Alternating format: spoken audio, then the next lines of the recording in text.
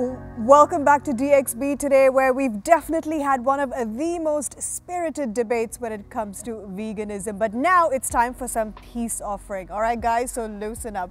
Joining us now is a plant-based recipe developer and content creator who loves to share her passion for plant-based foods.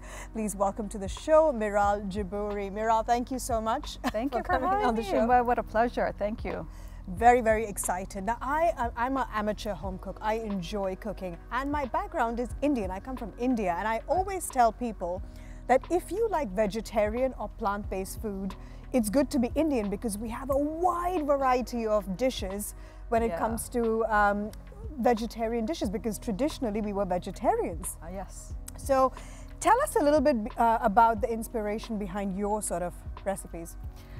I think I have, it's been a journey, but I definitely try to incorporate traditional Middle Eastern recipes because I believe I'm trying to bridge the gap between people that want to still eat their traditional food and have the flavors, but in, plant-based. So I definitely incorporate Middle Eastern dishes, but I also incorporate international recipes that are for every day, like whether it's quick recipes or healthy snacks that anybody can enjoy, whether you're plant-based or not. I mean, speaking of snacks, I see some muffins, I see some food on the table. I want to eat them. What are they? Are they all plant-based, these muffins?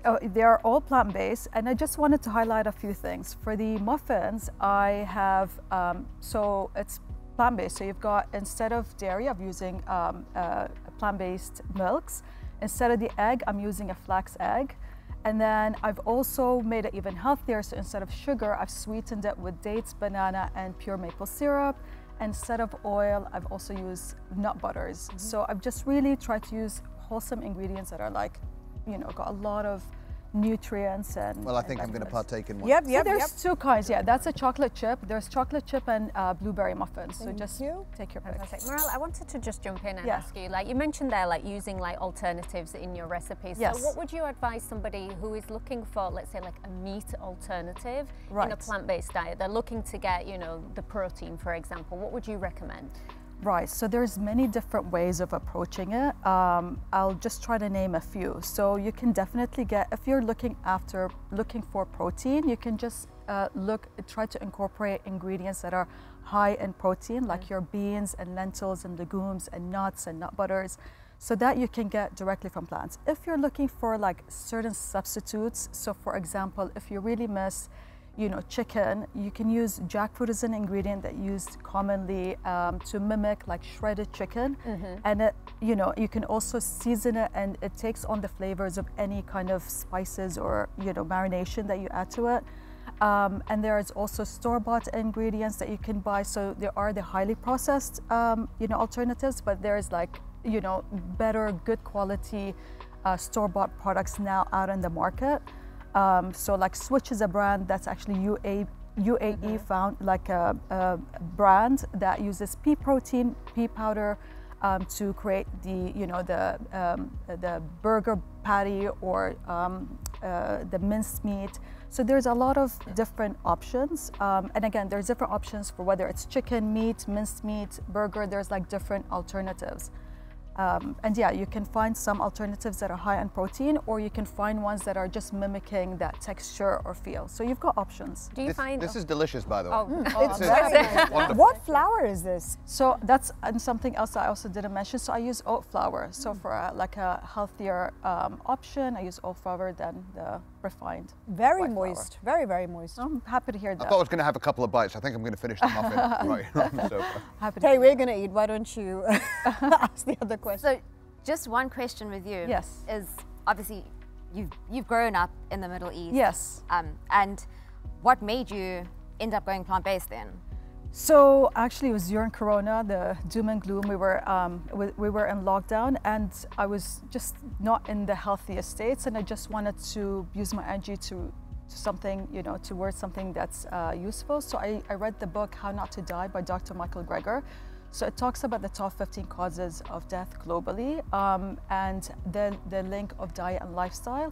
And then the second half is talking about what is a plant-based diet and how can you eat in a responsible, holistic way to get everything that you need nutritionally. And honestly, really, like, it makes sense to me. It's all evidence-based. It's all about, you know, nutrition facts. And I just gave it a shot, tried it out, and it really suited me. And I really haven't looked back since. I just really enjoy it. I feel good. So I'm you know, just enjoying it. So curious, when you do dine out, what are Yes. your options?